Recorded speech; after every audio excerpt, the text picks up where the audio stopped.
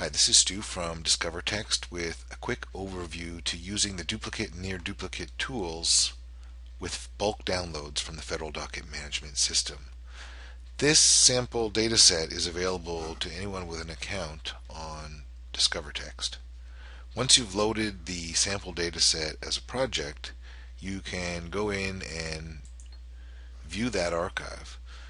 And in this case, the archive came to us as 11,524 documents of a variety of types.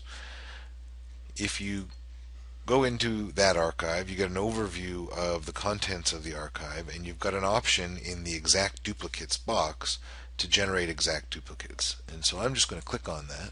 It's going to ask me for a confirmation, and it's going to go to work, and you'll get a message up here saying that it's in progress, and when it's done you'll get a notification up here. And if you're not familiar with the notification system, I'll just give you a briefing on that. It's a little bit ugly right now, but we're doing a big overhaul, and the notification system is a key part of a peer-based analytic network.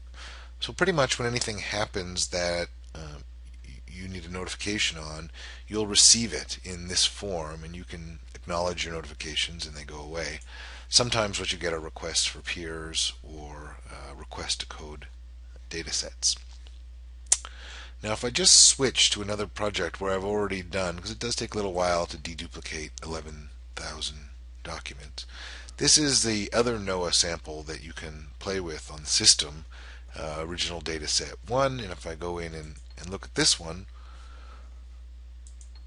started with 6,295 documents. I've already run the deduplication tool over it, and what I've been left with is 349 documents. Now what that means is the system has looked at all the documents in the collection and compared them, and in the cases where the only variation is in who sent it or where they sent it from or some other salutation or greeting or ending of, then we call that a duplicate. And in this case we're talking about a very large percentage of the archive were exact duplicates.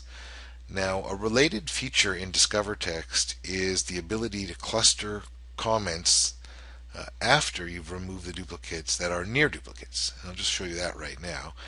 In this window it's called the Generate Near Duplicate Clustering link or button. And on this page you get an estimate of how long it will take to do the near duplicate clustering, as well as the ability to set the threshold for the clustering yourself. Now once you start this process, it'll take a little while, as with the deduplication, for the sifter back-end engine to do the clustering. But when it's done you'll get a notification. The threshold is something you just might want to experiment with. It doesn't change the overall number of documents to be reviewed, just the groupings that they show up in. So I'm going to perform the clustering in this case at 75%. And it gives me a message that it's in progress, and again a notification will show up here when that's done. One other thing that might be of interest at this point is the tag cloud tool. So we do have this very rudimentary tag cloud tool that if you click on this link, the system is going to look at the documents and generate a tag cloud, which is a representation of some of the most frequently occurring words that are not stop words, like if, and, or, but. So words we think have meaning. Over time the tag cloud tool will get much more interesting and dynamic and responsive to users and their preferences. For now it's just there. This was the original duplicate mapping that was created at the start of this video. So let's go back into that data set, and we'll go view the archives. Remember, 11,000 documents to start. Now the exact duplicates have been removed. There are 498 documents left. Now if I wanted, I could just send these documents straight to a bucket, which is a sort of a folder, or I could create a codable data set out of them. Or, as with the other example, I could generate a near duplicate clustering. And if I go back to that project and I go to view that archive,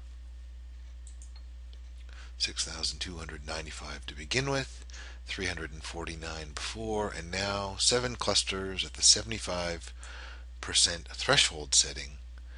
And those clusters can be renamed, converted to data sets, or you could stick them in buckets, or you could just go in and start looking at those clusters. So this is the 248 documents in the largest cluster within this near duplicate clustering. I can browse them in the reader window, and the parts that have been modified, these are the near duplicates, will show up in yellow or blue. So the blue designates unique text and the yellow designates edited text. And we think this system of near duplicate clustering, duplicate removal, and the automatic identification of pieces of text that are unique dramatically improves the ability of federal rule writers to do their jobs. So that's it for now. Thanks.